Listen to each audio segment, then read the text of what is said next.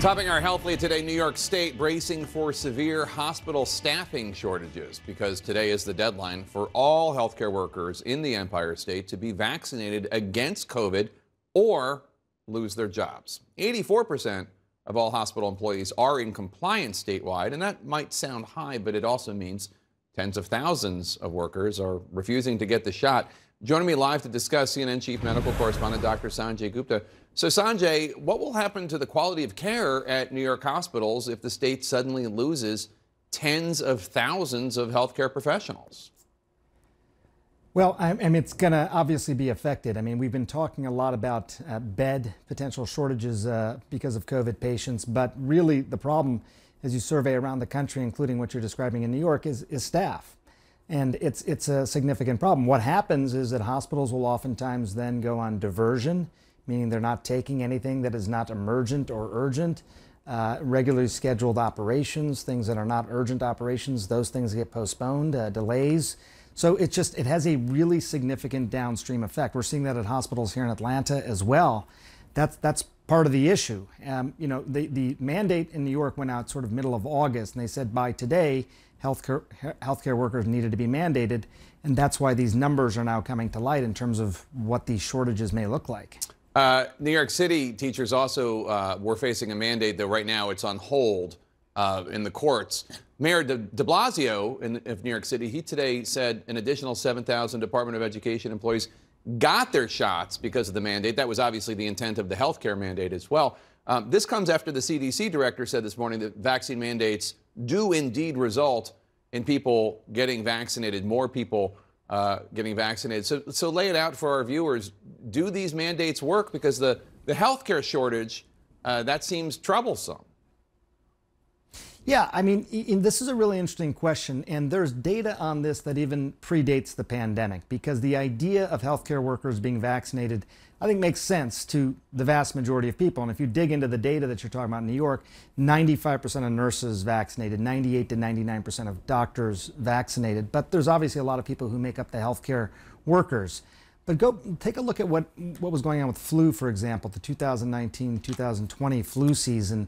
And what you find that is across the board, about 81% of people were vaccinated overall. This is healthcare workers we're talking about.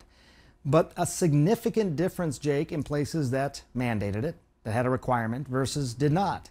Close to 94%, 95% in those areas that had mandates. 70% if it didn't exist. So, I mean, this surprises people. Jake, you go to a hospital, you say, wait, 30% of your healthcare workers are not vaccinated, don't get a flu shot every year? That's true. That's been happening. But in places where the mandates are in place, it goes, you know, very high, mid-90s%. So it'll make a difference. It'll come with, you know, I mean, some resistance, or some people who will say, I am not going to continue working in this profession anymore if you mandate that I get a vaccine.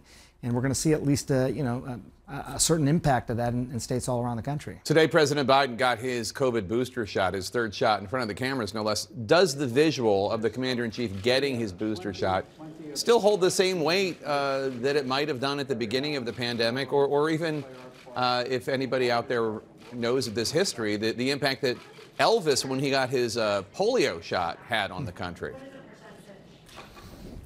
You know, I think we're in a different phase of the pandemic now. It's interesting. I think in the beginning there was obviously a lot of interest in seeing this. It was novel. I think there's sort of three messages now. It's a different dynamic.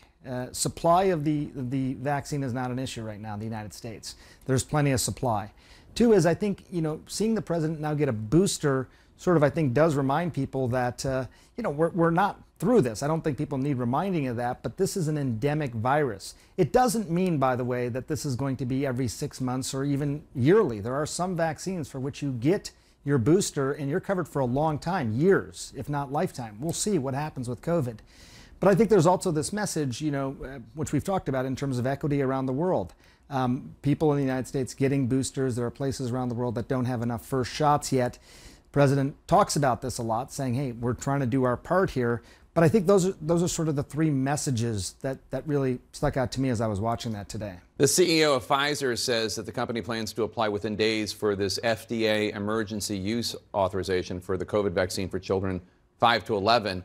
Right now, less than half of eligible U.S. adolescents, 12 to 18, are fully vaccinated against COVID. Should we expect that's also that insufficient percentage for young children too? I think it might, sadly, Jake, be a little lower. I mean, let me show you sort of stepwise what you see as you sort of look at age groups here for vaccination. It follows a stepwise pattern down, youngest at the left side of the screen, oldest at the right side of the screen. And as you said, only about 50% have received at least one dose in that 12 to 15 range. Now, when you look at some of the polling going younger, 5 to 11 years old, you basically have a situation where about a quarter, this is parents now being polled, say a quarter would absolutely get it right away, and about a quarter say definitely not. I mean, they're pretty polarized, and 25% in each of those categories. And then it's the middle, 40% sort of wait and see. That's what you hear for the 5 to 11-year-old parents.